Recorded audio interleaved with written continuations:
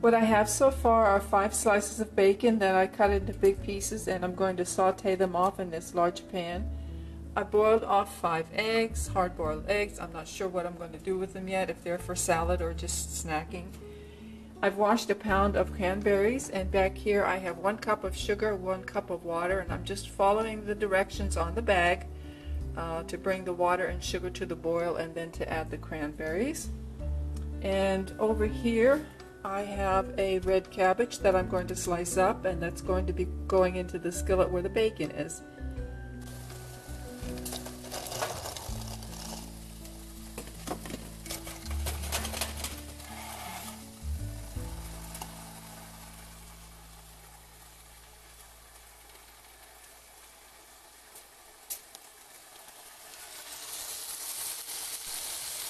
Okay, the cranberries have come to a nice boil. I am now taking the bacon out of the skillet, and I'm going to add the onions and sugar, vinegar, a little bit more oil because I'm rendering some of the fat to saute this cabbage in. Let me see. Oh, and I have some caraway seeds here.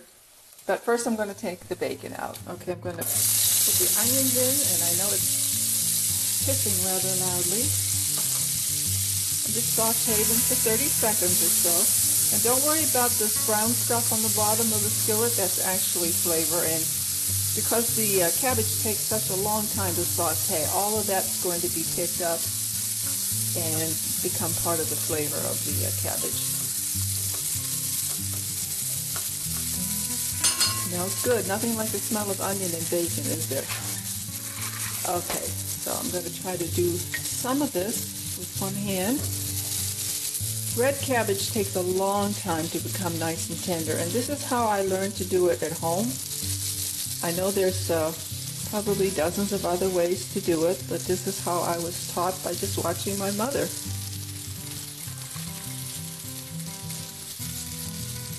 Okay, let me see if I can get the rest of it to slide off without sliding all over the place. This head of cabbage was about 1 pound 7 ounces, and it seems like a lot, but you know how cabbage is. It will wilt down to about 1/3 of this.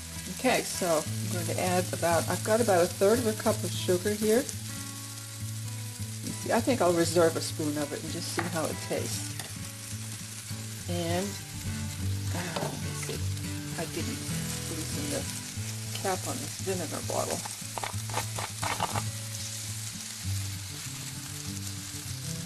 I've got about 1/3 of a cup of vinegar here. And you do this to taste.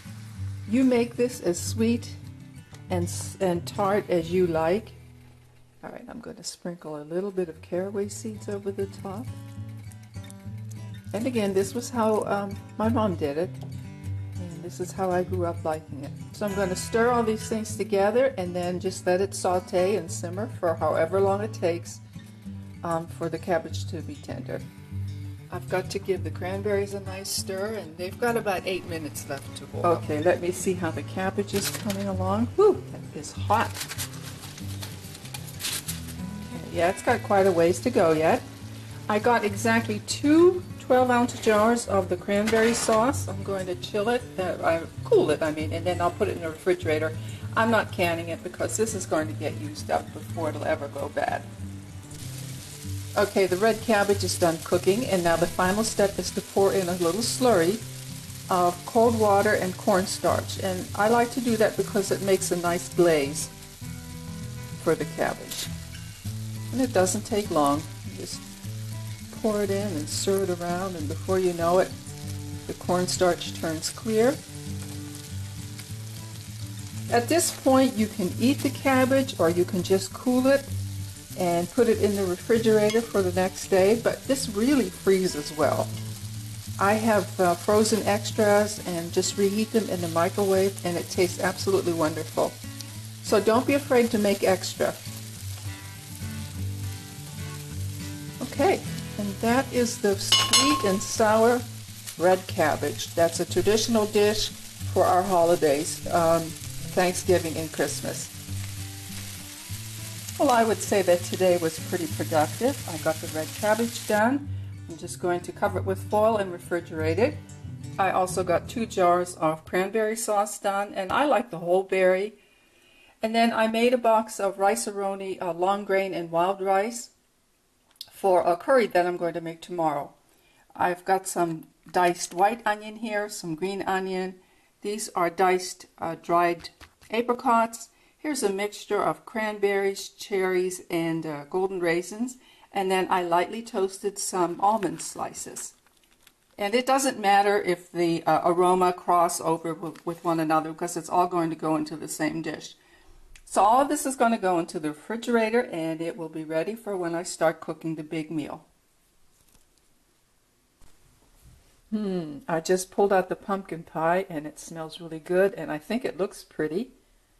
I popped in a sweet potato and the small casserole dish of green beans with mushroom soup and onions and everything, the green bean casserole. So that should be ready in a little while. And then later on I'm going to put in the turkey thighs to bake.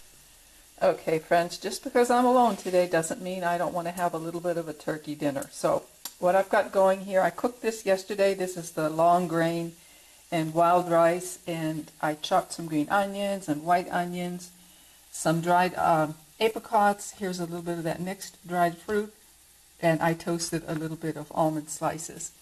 I've got my pumpkin pie done. I'm going to be using some boxed stuffing, but just to kind of dress it up a little bit, I'm sauteing some celery and onion with butter and a little bit of poultry seasoning. I've got some more green onions cut here for garnish. I might do a beef dip, I'm not sure at this time. And over here in the skillet, I'm sauteing some celery and diced apple. And that's going to go with the wild rice and all these other ingredients.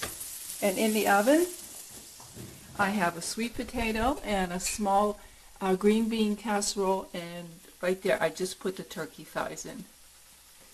So that's what's going on in my kitchen, and it's about 2 o'clock in the afternoon.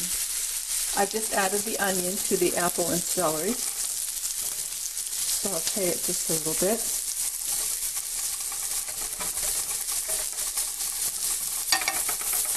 I'm going to put just a little sprinkle of curry on here right now. I'll probably add more once I add the rice, but just a little bit to get it started.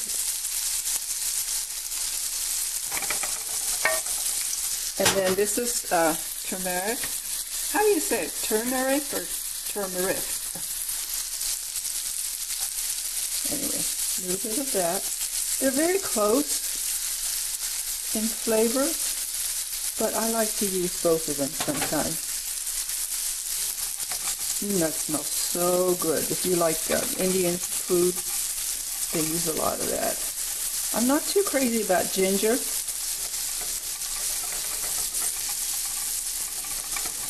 Okay, next I'll be adding the rice.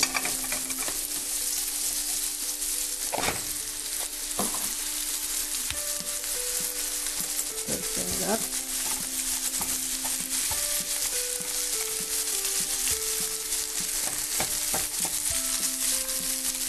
I like making a lot of this because it freezes really well. Okay, so I have to let that warm up and saute for just a little bit.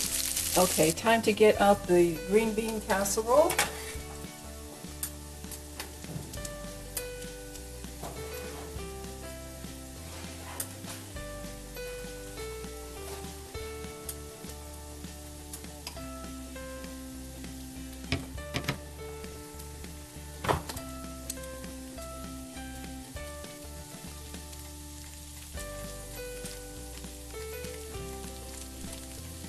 I just added a handful of frozen peas, a little bit more of the turmeric and the curry powder, and then now these are the dried fruits. I think this dish is so beautiful. I love the colors in it. And then at the end I have some toasted almond slices that I'm going to stir in there too. Isn't this pretty?